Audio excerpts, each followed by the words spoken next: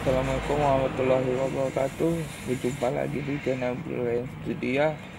Hari ini kita akan membahas tentang fitur terbaru dari kartu Axis, yaitu lockbotton, atau yang memiliki fungsi mengunci pulsa yang tersisa sehingga tidak akan terpakai tanpa sengaja. Oke, langsung saja kita ke tutorialnya.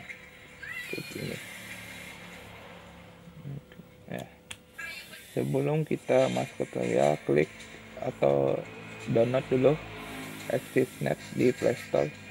Lalu setelah kita download, buka. Ya, tunggu dulu masih loading. Oh ya, buka aplikasi AxisNet ini menggunakan kuota ya sobat. Jadi aktifkan dulu datanya.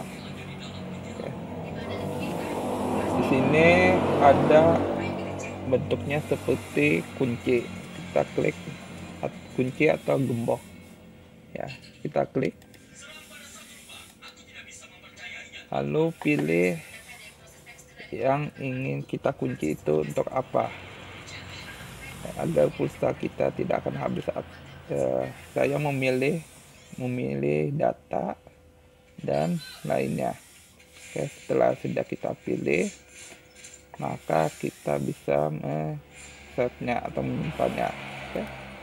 Nah, klik save, lalu lockbotton sudah aktif. Nah, pemberitahuan ini mengatakan bahwa fiturnya sudah diaktifkan ya sobat. Oke, kita klik OK. Nah, jadi ketika kita kuotanya sudah habis tapi pulsa kita masih ada beberapa ribu, dia tidak akan terpakai. Oke, sekian dari saya. Wassalamualaikum warahmatullahi wabarakatuh.